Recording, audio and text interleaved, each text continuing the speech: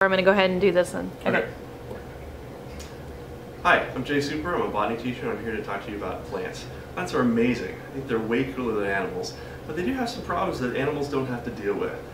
When it comes to reproduction, animals can run around, they can find each other.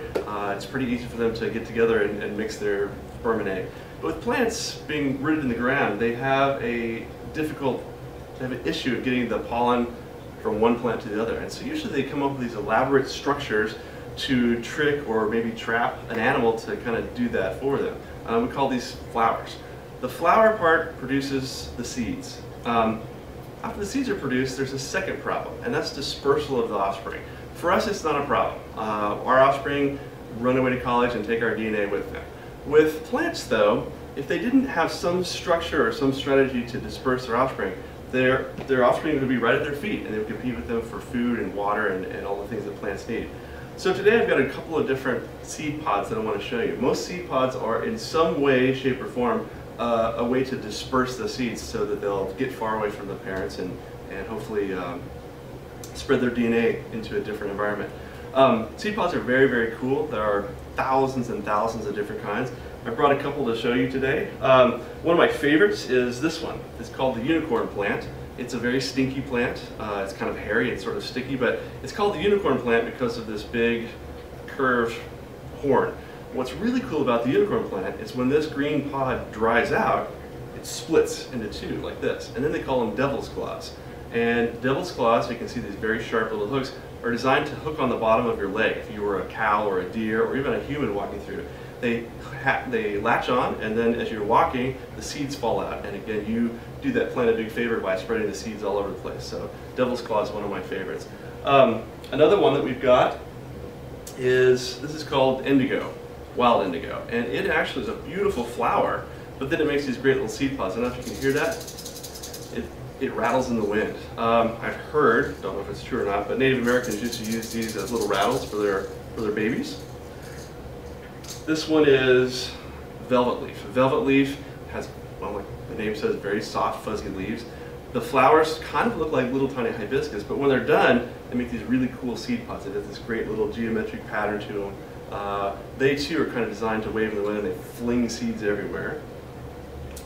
This is, it's called Leavenworth Orangeum. Most people aren't familiar with it. We call it the purple pineapple plant because it looks like a purple pineapple. It looks kind of like a thistle, but it's actually a relative of the carrot. This bright purple color attracts the insects. It really doesn't have petals, it has colored leaves. Once this is done, this pineapple part has seeds with little fluffy parts on them. And as soon as the wind or something bumps into it, they kind of fall apart and they float in the wind and they disperse for long distances. But it's a beautiful little plant, kind of a neat one. This one is moonflower or Jimson weed. And the moonflower comes from, this is one of the flowers right here. They only open at night, great big white flowers. But when the flowers are done reproducing, the pod is this big spiky thing. The spiky kind of keeps animals from eating it, chewing on it. That's a problem that a lot of plants have. They produce these offspring and then the seeds just get eaten. But this thing actually will stick to different animals, bust open, and then the seeds will come out of it. It's a fairly strong hallucinogenic, but it also will make you violently sick, so I wouldn't eat it if I were you. But it's another one of our interesting ones. I would encourage you to go online, look in a book, and just find some of the interesting things that are out here. I've got a collection of various things. Most of these are tropical. This is one of my favorites. This is a water lily. This is a water lily seed pod. They float. The seeds come out of the middle. They get knocked out. They'll actually float downstream somewhere and plant a water lily. But there's a lot of different seed pods. I would encourage you just to check them out and find one that's interesting to you.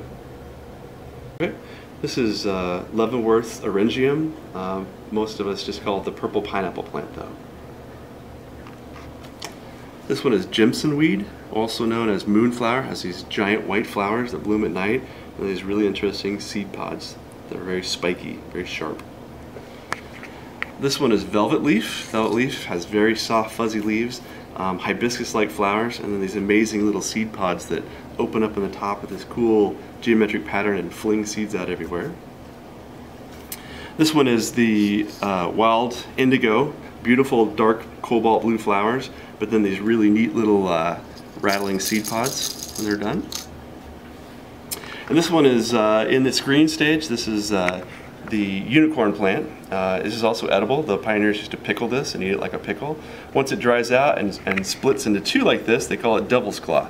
It's designed to kind of hook onto you and then spread the seeds out everywhere. This one is a water lily.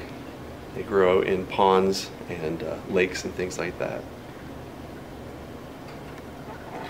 Oops.